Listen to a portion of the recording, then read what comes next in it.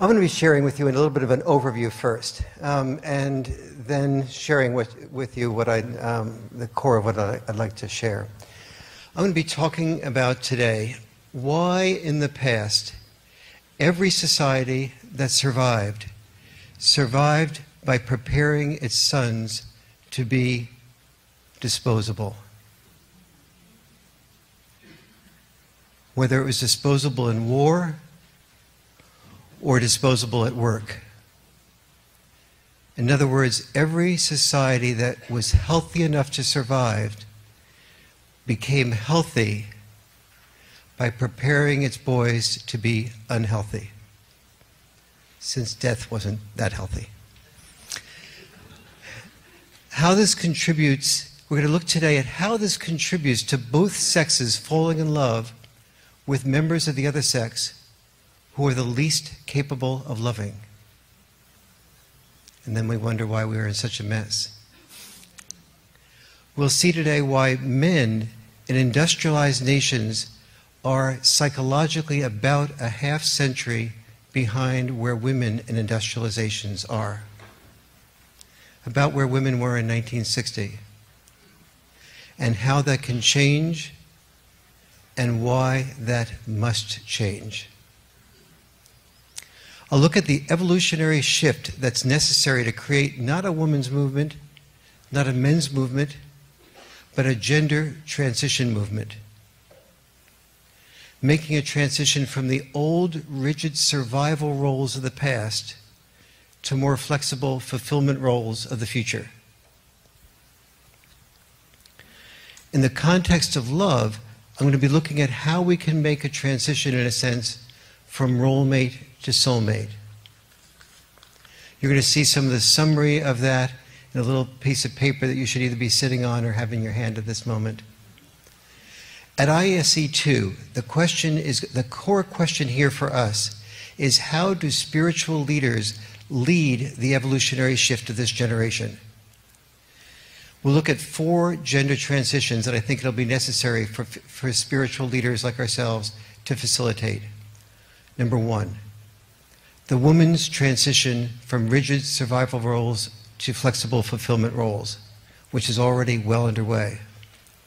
Number 2, the boy and man's transition from rigid survival roles to flexible fulfillment roles.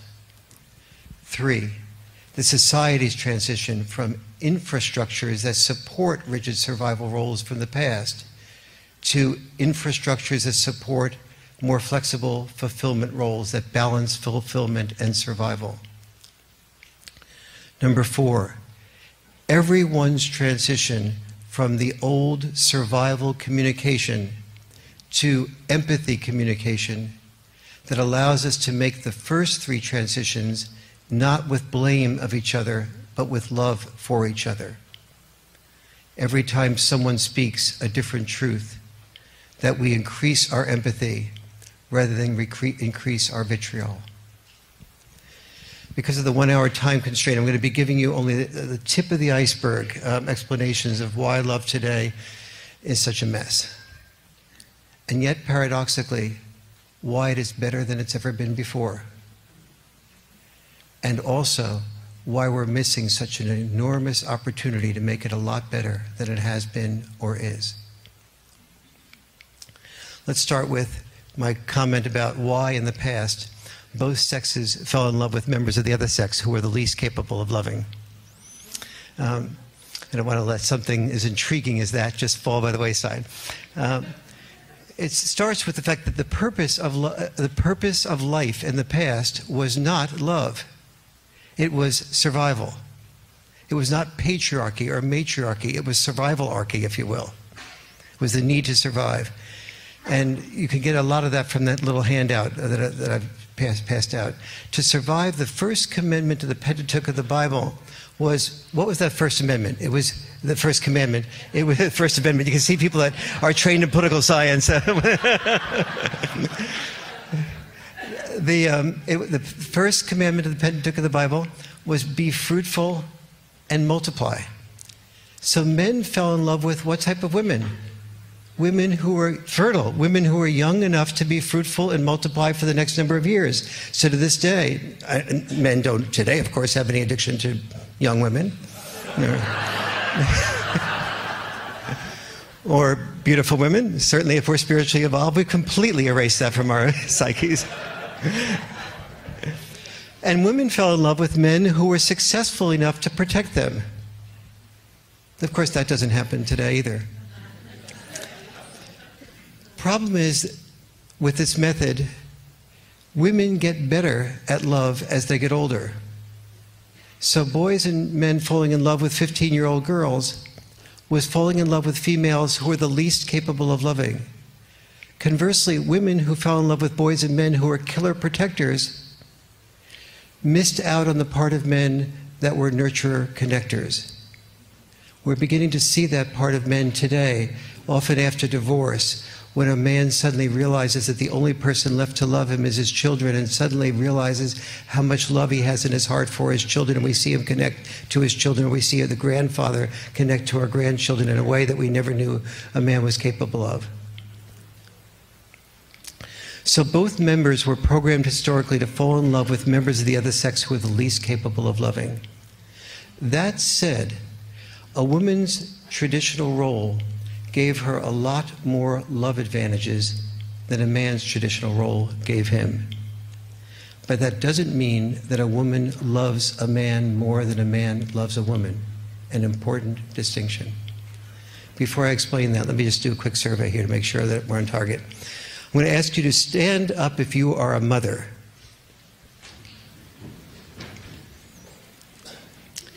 Remain standing if you are a mother who worked outside of the home more than 40 hours a week each year of all the first 3 years of your child's life or all your children's life.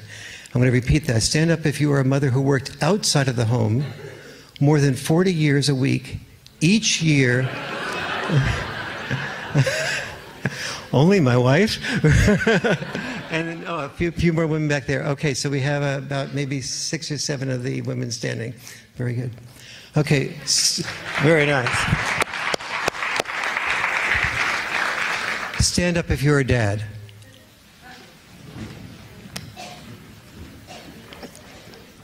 Remain standing if you worked outside of the home more than 40 hours a week each year of all the first 3 years of your child's life or of all your children's lives. Almost all the men remain standing. Yes. Okay. I'll ask you to sit down. Thank you.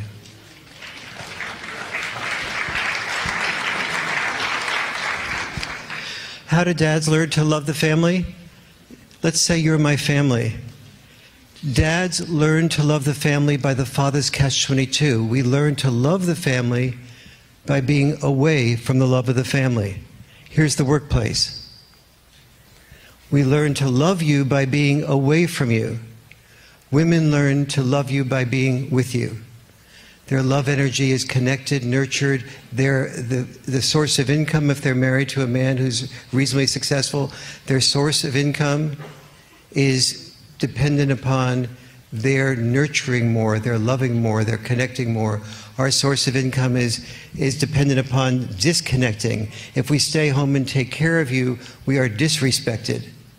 If we go out and disconnect from you, we are respected. We get our love by being disconnected from love. Women provided an emotional womb akin to love, but I'd like us to look at men's being disconnected from love as men providing a financial womb that took men away from their purpose, a financial womb that took men away from our purpose, loving and supporting the family, in order to achieve our purpose, loving and supporting the family.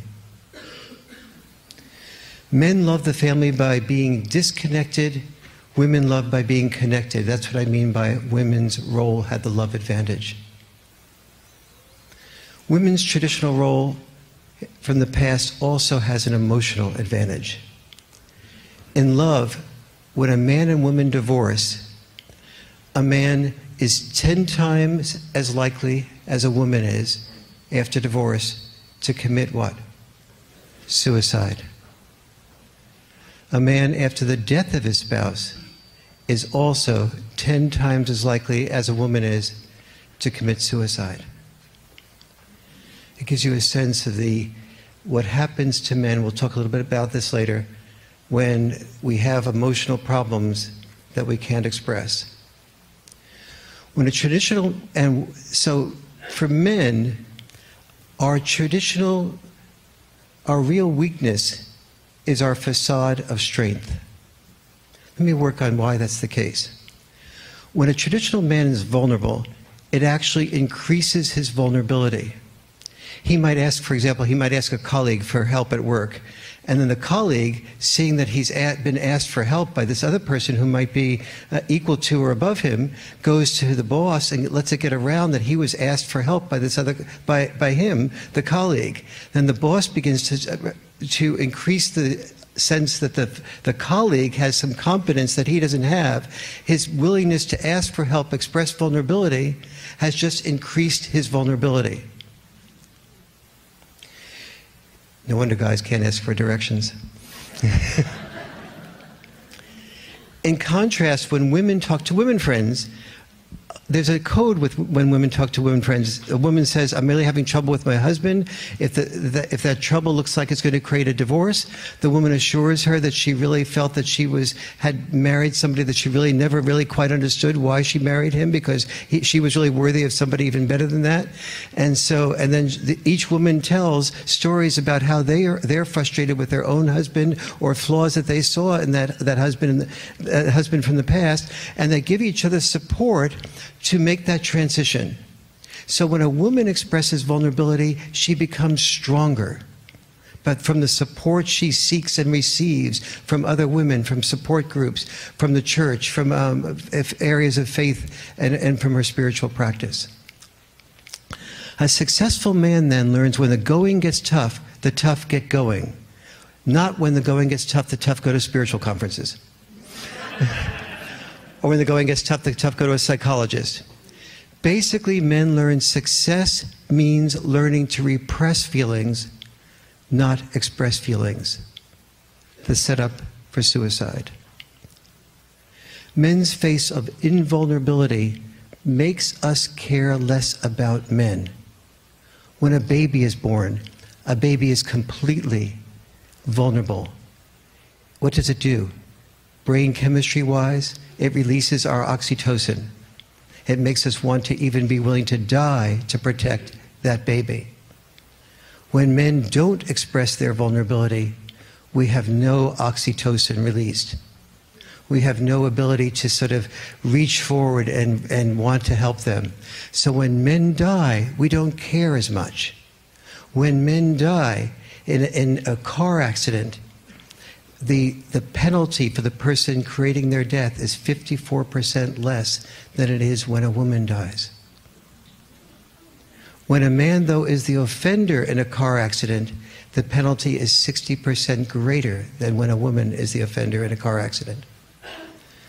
So we tend to care more about saving whales than saving males. So few people know, for example, that men over 85 are 1,350% more likely to commit suicide than women over 85. If women over 85 were 1,350% more likely to commit suicide, would we know that? Yes. Fortunately, we would know that. To change this, to make a transition, I think there are 4 gender transitions that need to occur. So let's look at how spiritual leaders can lead to create these 4 gender transitions. The first gender transition is women's transition from the rigid survival roles to the more flexible balance between fulfillment and survival. I mentioned a few minutes ago that women are about 50 years ahead of men in this process. So let's look quickly. Mark mentioned that I was part of the women's movement, and what I saw as I was part of the women's movement was for the women's movement to move through and support women through 3 stages of progress that men haven't gone through. The first stage really is equivalent to what men did. The first stage was saying to women, you need to do more than just nurture at home. You need to have at least the equal opportunity to create to be able to have power in a sense of earning money, to be able to have power in the sense of having status. And so the first stage of the women's movement was about women creating money, creating status, having the option to doing that. And that was sort of, but a lot of the women's movement leaders said, wait a minute, that alone makes women imitation men. And that has limits. So the second stage of the women's movement said, well, wait a minute, we want women to also be respected if they're home taking care of their children. We want women to be respected if they're out working in the workplace. We want women to do some combination of both. Just because they make a choice, they shouldn't have to do everything. We want women to have what? Choice. We want women to have options. We want women to have choice. So the second stage of the women's movement was women having options.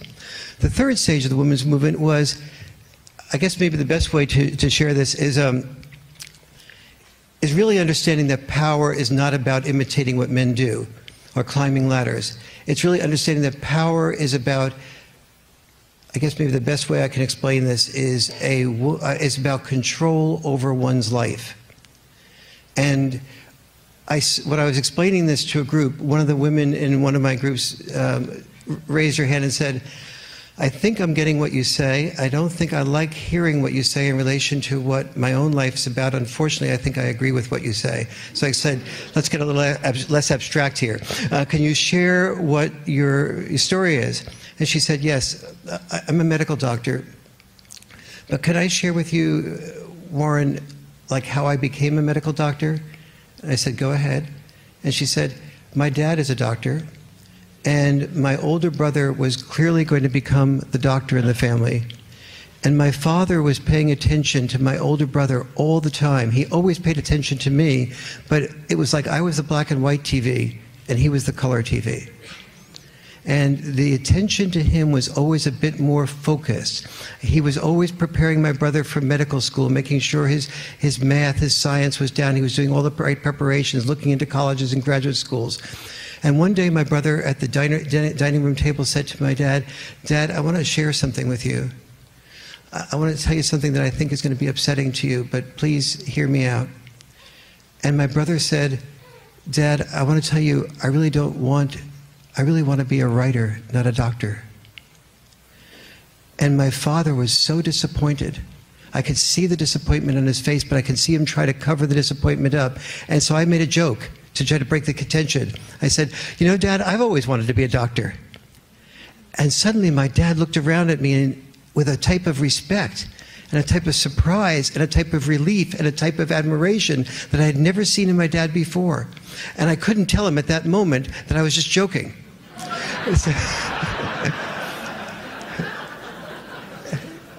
So each day he came up to me and he said, now he started taking a real interest in what I was taking and what I wasn't taking and helping me with my homework. I felt sorry that my brother was now being left out and he was becoming the black and white TV. But at no point in time could I feel comfortable being able to, I didn't want to lose this attention. I didn't want to lose this focus. I didn't want to lose this affection. I didn't want to lose him saying to other people, my daughter, he's going to become a doctor. She's going to become a doctor. And so I couldn't ever feel comfortable letting him know that the real truth was that I didn't want to become a doctor either. And so she said, finally, I figured, okay, when I go away to college, I'll be free. I'll be able to come home on vacations. And I'll be able finally to tell him. But now he was preparing me with pre-med courses and pre-science courses. I hated them, but I was good enough at them to get to the next level. And by the time I was junior year in college, I was already getting acceptances from med schools. And then I went into the med schools, and then I knew that if I went through med school and graduated, I couldn't do very well without getting doing, if I didn't do well, I wouldn't get a residency and an internship in a place as nice as where my dad lives, so I couldn't come back and be close to home. So I really focused on working, and I got a good residency and a good internship, and I was able to return to my community and be near my family and make a good practice and have a good reputation. And I'm realizing when I'm hearing you talk now is that I don't have power, do I? How many feels that she doesn't have power? How many feels she does have power? She has power and she doesn't have power. She has power by the society's evaluation of power, but from her perspective, she never became who she wanted to be. So options are not just about women saying they have choice or men saying they have choice. Options are about doing the spiritual journey of looking inside of oneself to discover, who am I a prisoner of? Whose approval am I a prisoner of? Is it the approval of my social group, my parents, my spiritual group, my Ken Wilber?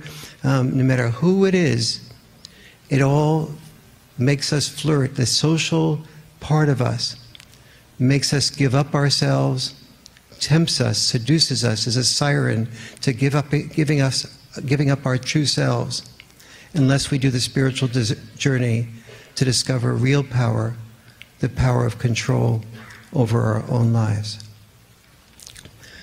Let's look at that from a historical perspective right into today.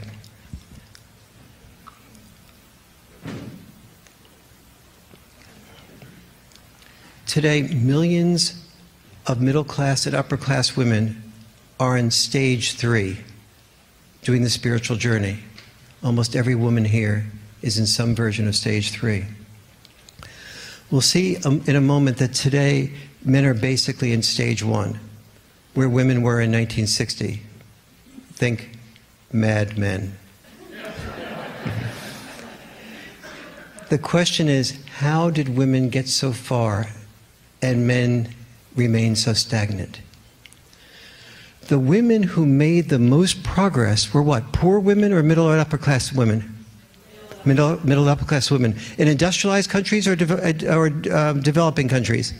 Industrialized countries. So women who are middle class and upper middle class in industrialized countries were married to men who were what? Successful or unsuccessful? Successful enough to be able to allow the women to go to psychologists, be introspective, raise expectations about their marriage that would ultimately lead to their divorce.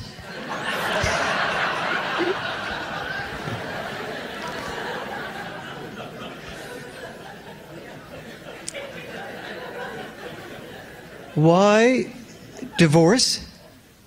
Because the women who were best able to afford the psychologists were the ones who had selected for successful men. That is, men who were what? Expressing their feelings or repressing their feelings? Repressing their feelings. And women can't hear what men don't say. The successful men learned that earning money led to earning love. Why did they learn this? Because earning money led to earning love. However, the flaw is that it didn't sustain love. Not with women's new definition of love, that the woman thought desired real communication. This, though, doesn't erase the fact that the women best able to grow spiritually and psychologically were the ones who had selected to marry men who were the least able to grow. Thus, divorce, or one slice of divorce. Now let's look at this in a larger context. The context of what I would call the family boat. Basically, prior to the women's movement, we had sort of a type of equality. Women learned to row on the right side of the boat, which was raise children. Men learned to row on the left side of the boat, which was to raise money. After the benefits of the women's movement, what happened for women? Women learned to be able to raise children or raise money. They learned to be able to row on either side of the boat. Men learned to still raise money. So we had this type of thing. Women are raising children now or raising money. They can row on either side of the boat. But let's say there's a recession, and the recession happens, and the woman is able to row on either side of the boat. The man loses his job. The woman can move over and row on either side of the boat. Now, with the woman exercising her newfound power to row on the raise money side of the boat, the left side of the boat, and the man not able to row on the right side of the boat, with both of them rowing on the left side of the boat goes in what? Circles. This is not the beautiful feminine circle. This is the circle that hits the rocks. These are the rocks of recessions. And what is a recession? The last recession was called a man session or a he session. Why? Because what percentage of people lost their jobs were which gender? 78% of the people who lost their jobs were who? Men. Males, boys, men. If we don't help both sexes row on both sides of the boat, we will have a family boat that will be more vulnerable to the sharp rocks of recessions. Caring for children or preparing for the whole of neglected children in a woman's sole as breadwinner, woman as sole breadwinner family requires, though, some unfinished work in women's development as well as significant unfinished work in men's development. In the past half century, we've done a really good job socializing men to be proud of our wives and daughters who have full-time careers. We've done a poor job socializing women to be proud of husbands and sons who are full-time dads only. The evolutionary shift then? The shift begins with women knowing that when children are raised predominantly by dads in an intact family, the children do extremely well in 30 different areas of measurement, in all the social areas, in all the psychological areas, in all the academic areas, and in all the physical health areas. Women, the single biggest predictor of empathy in a child is a good, fully involved relationship with a dad. Not because dads have more empathy, but because dads require the children to think about somebody other than themselves to a greater degree. It is when you give empathy, the child learns to receive empathy, not to be empathetic. Boundary enforcement is more likely to force the child to think of someone else other than himself or herself. I can't go more deeply into this, but at the workshop, I'll do this much more deeply on that issue. As wives work more, women and children today are often more in need of men who are nurturer connectors than killer protectors. But both sexes rowing on both sides of the boat requires both sexes learning to love and respect each other when they do it. One thing that's often helpful for women to hear is if women said, we really respect, love, and will be sexual with men who walk on their hands, Mark and I would be organizing hand-walking contests within 10 minutes. And within 10 days, 10 weeks, 10 years, we'd be trying to walk on one hand and outdoing each other. When women care, we care. Gender transition 2. The boy and man's transition from rigid survival roles to flexible fulfillment roles. This section is going to be pretty shocking. If I say that boys are 50 years, boys and men are 50 years behind girls and women, that implies that there's a potential crisis. Is there? Let's look. Let's look at men's and boys' emotional health first. When our sons are pre-age 9, boys and girls commit suicide at equal rates. Between the ages of 10 to 14, boys' rate is twice as high as girls. Between the age of 15 and 19, it goes to 4 times as high as girls. Between the ages of 20 and 24, it is between 5 and 6 times as high as girls. That's half the disaster. The other half of the disaster is that we don't know about it, that we don't seem to care about it. The dimension of that, you could just get a sense, though, of as the male role becomes more defined, as male expectations become more defined, the fear of not being able to live up to what we're expected to live up to becomes so great that we can't handle it, that we check out. Let's look at education. We all know that boys are behind girls in schools, but we don't realize that they're 2 to 3 years behind girls in the 2 most crucial areas, reading and writing. And in those areas are not mastered, almost nothing else can be learned as effectively. Jobs. Our sons are not being prepared to do jobs where the jobs will be. Schools are cutting back on vocational training. And when they do institute it, it's vocational training for the previous male jobs of manufacturing, of carpentry, of woodshop. It is not education for the future male jobs, where jobs will be robotics, health, education, blueprint reading. Next, fatherlessness. 1/3 of boys and girls, by the way, are raised today, 1/3, in father-absent homes. In neighborhoods where fathers are most scarce, more than half of boys don't finish high school. You don't even want to know the data about what happens to boys that don't finish high school. Physical health. Life expectancy in the United States between men and women used to be in 1920, in the United States, just 1 year gap between males and females. Today the gap is 5.2 years.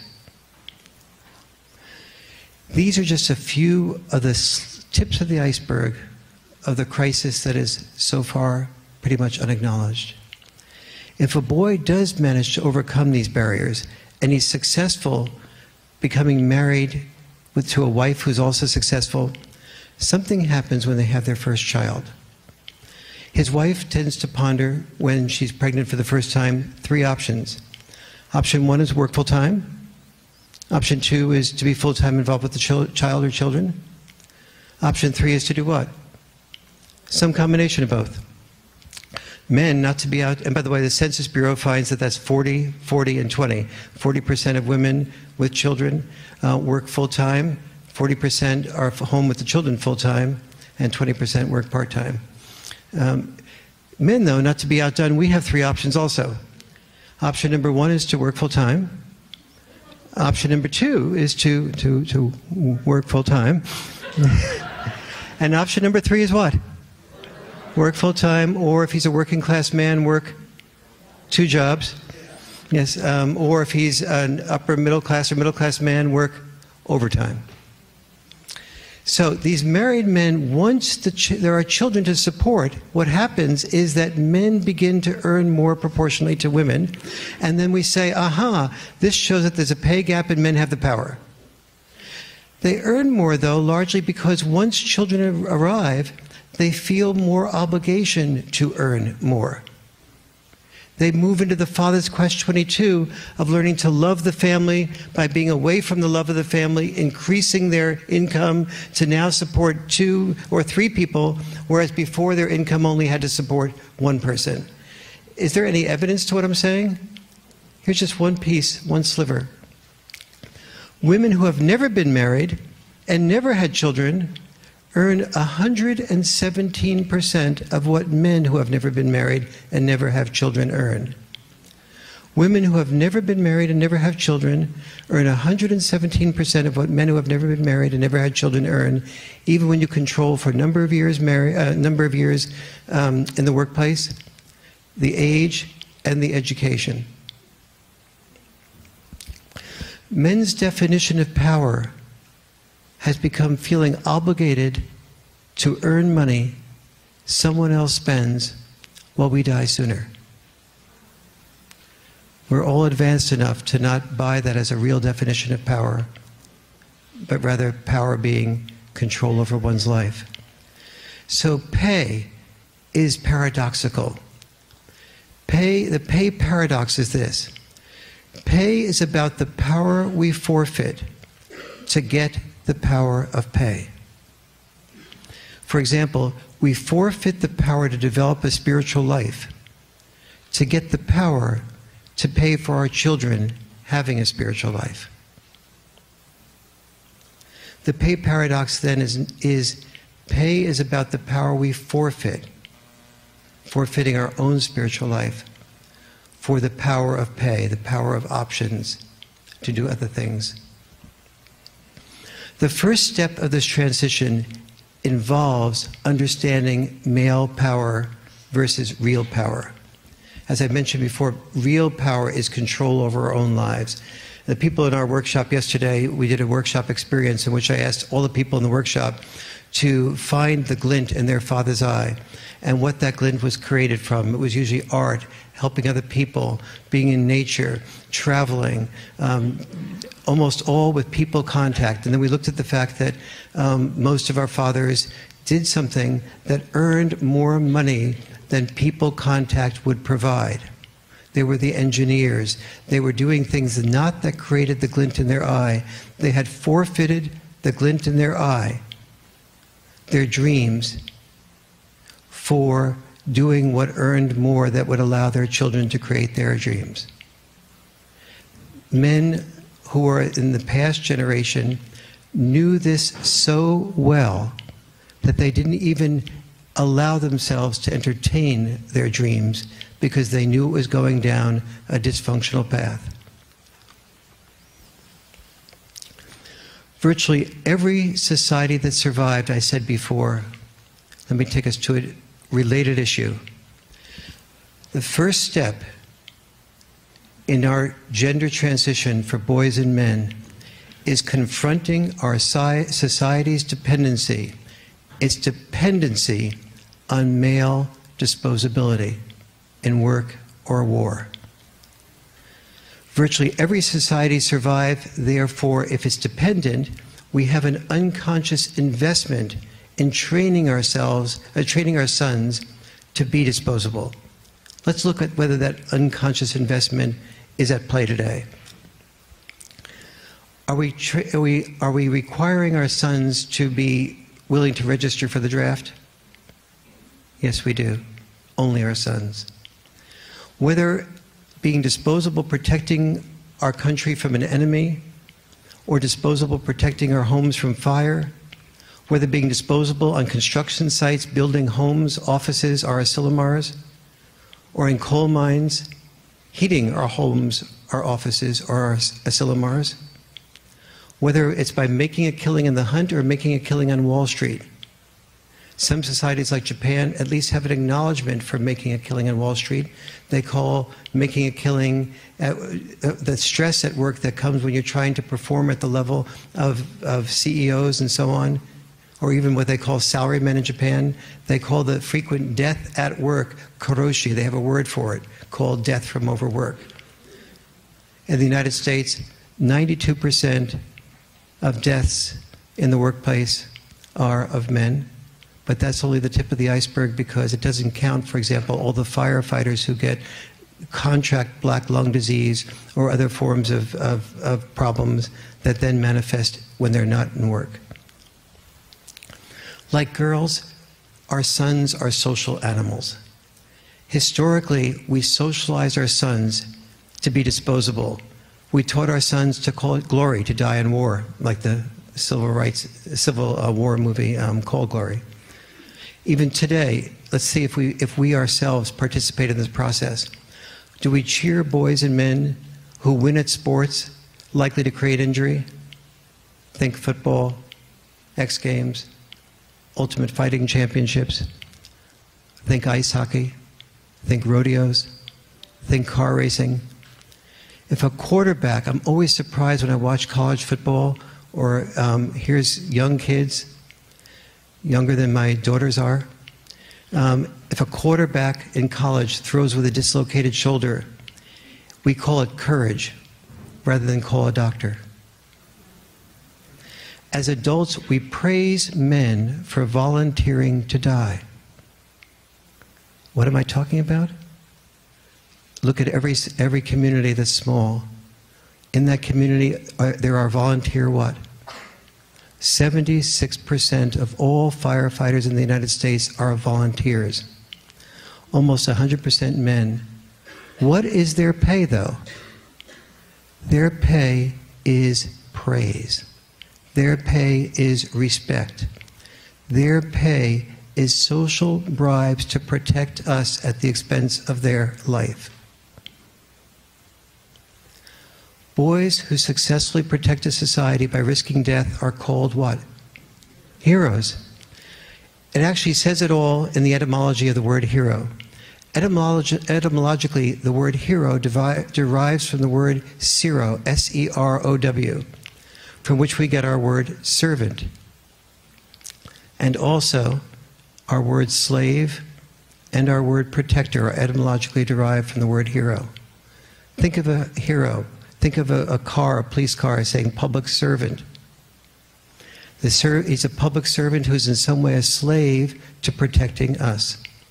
He's a slave because the social bribe before the age of consent to make him need and want respect is what he's a prisoner of. Since all humans are social animals, calling boys hero is a social bribe to risk death so the rest of us can live. Now, who teaches this to boys? The people that teach this to boys, probably more than anybody else, are the two most potent forces in a boy's life: his parents and cheerleaders.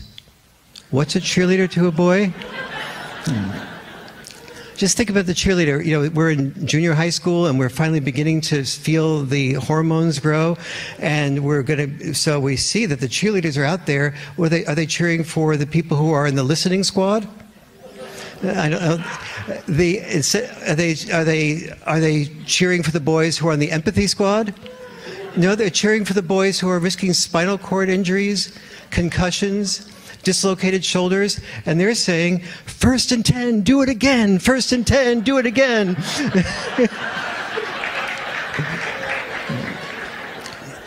And are the boys watching those cheerleaders?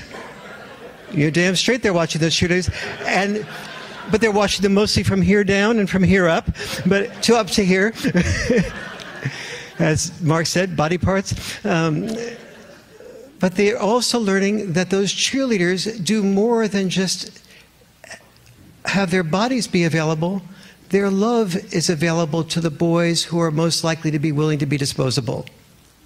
So the boys are beginning to learn that when I subject myself to concussions, broken bones, and spinal cord injuries, if I'm strong enough to succeed at doing what I need to do goal-wise, I will get love. He learns to associate being physically abused with being loved. Have girls advanced beyond that? Has the women's movement helped women advance beyond that? You're damn straight the women's movement has helped women advance beyond that. But we haven't even thought of the question for boys and for men.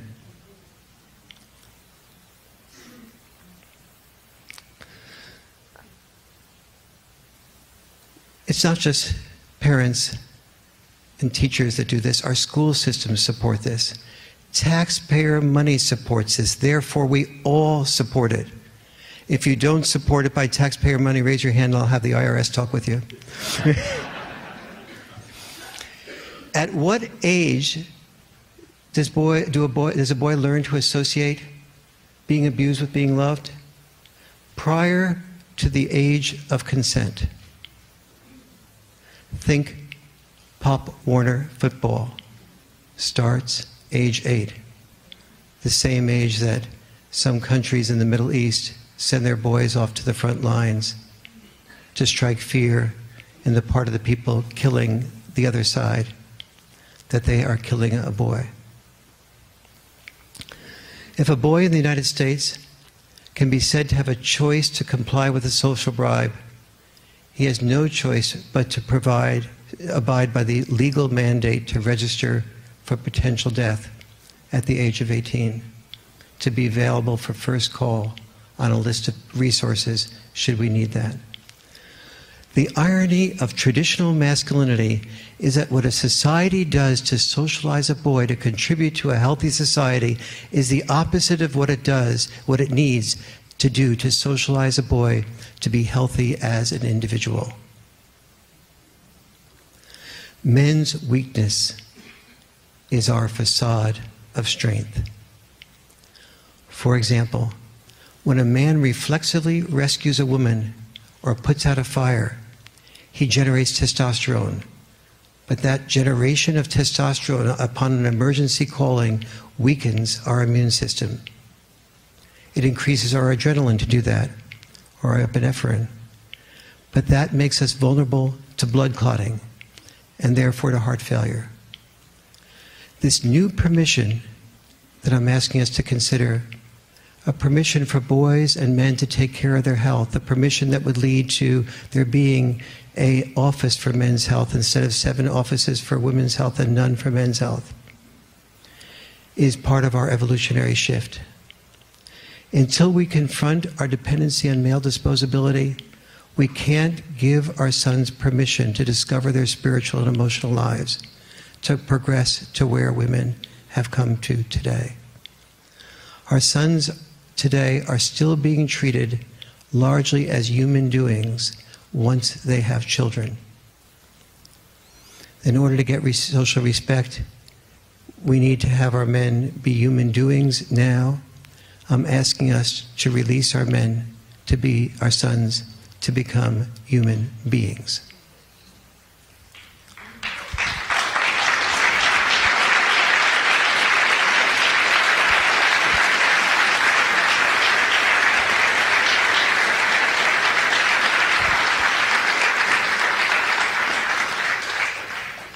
Because I'm running late on time, what I'm going to do is just give you a quick cliff notes of the gender 3 transition. Gender transition 3 is a society's transition from infrastructures that support rigid survival roles. 3 of the most important infrastructures that I'll talk about later at the workshop, but I can't now, is a male birth control pill. Think of what freed women most in the 20th century. Women should not have the responsibility for birth control alone. Men should be sharing that. Men should be invested from the very first day in the shared decision to create a child. Paternity leave. In Sweden, paternity leave is at 80% of pay, and therefore, when that happens, divorce and separation has gone down in Sweden since paternity leaves have gone up, and companies have been finding that men want to be involved with their children. That's their new perk. And team executive positions. Team executive positions are an extremely important development that I don't have time to get into now, but it's a crucial aspect of gender transition 3. Gender transition 4. Everyone's transition from survival communication modalities to empathy communication modalities to allow us to the Achilles heel of all human beings is our inability to handle personal criticism without becoming defensive, especially when that personal criticism is from a loved one, and especially when that loved one is giving it badly. Of course, by definition, anyone criticizing us is giving it badly. Survival communication is in our genes. When somebody criticizes us, it signals to us a possible enemy. So we respond to that enemy by getting up our defenses, or ideally killing the enemy before the enemy kills us. Not that any of us have ever wanted to kill our partners when they criticize us.